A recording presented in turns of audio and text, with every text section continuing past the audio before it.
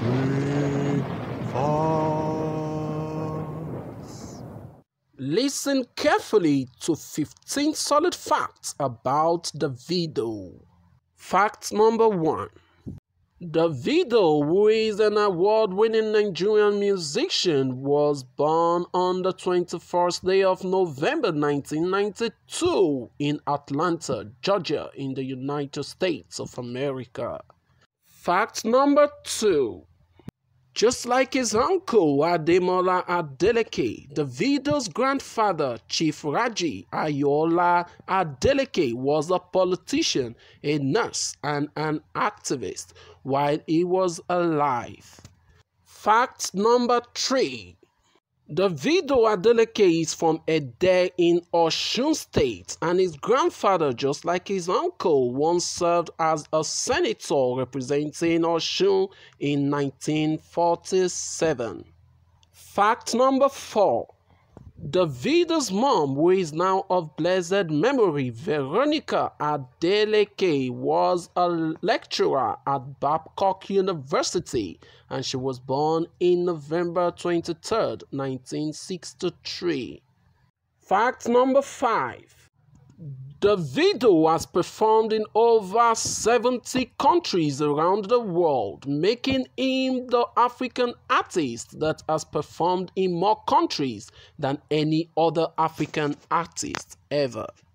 Fact number 6. Davido has performed both in the 2022 FIFA World Cup and 2017 AFCON. Fact number 7. He is married to Chioma Roland, as he revealed it himself after coming out of mourning his beloved son, Ifeanyi Adeleke. Fact number 8. Davido is one of the most followed African artists with over 51 million social media followers. Fact number 9. Davido's real name is David Adedeji Adeleke. Fact number 10. Although Davido was born in Atlanta in the United States, he was raised in Lagos State, Nigeria.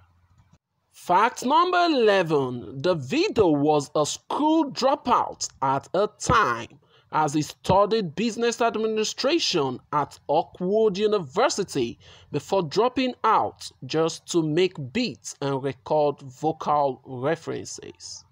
Fact number 12. The song Dami Duro from his second single, Omo Babalowo, rose him to fame in 2012, and this was from his debut studio album, Omo Babalowo. Fact number 13. In 2016, Davido founded his record label, Davido Music Worldwide. Fact number 14. New African magazine in 2019 cited Davido as one of the top 100 most influential Africans.